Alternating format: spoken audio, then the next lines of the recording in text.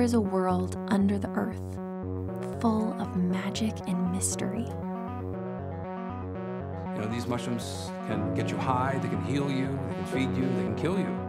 It holds the consciousness of nature's connection to all living things. I mean, they correct everything on Earth.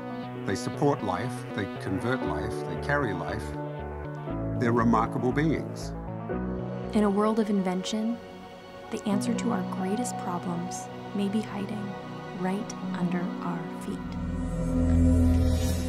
They can break down anything that's hydrocarbon-based. So that includes stuff like oil spills. You can filter water. You can create medicinal compounds almost on demand. Just to give you an idea of how much fungi are in the forest, as you're walking through, it's about 300 miles of fungi.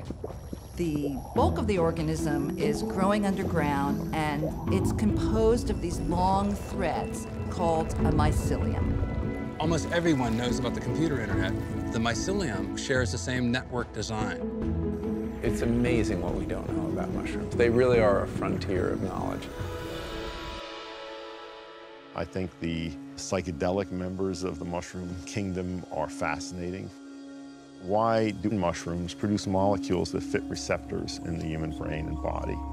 Does that mean that we're supposed to be using these things? The most glorious part was that it made me feel more comfortable with living because you're not afraid of dying. This magical ancestor gave us life, connects us all, nourishes our body and soul. It is the last kingdom ready for us to explore. We need these mushrooms. We work together as a community to solve problems.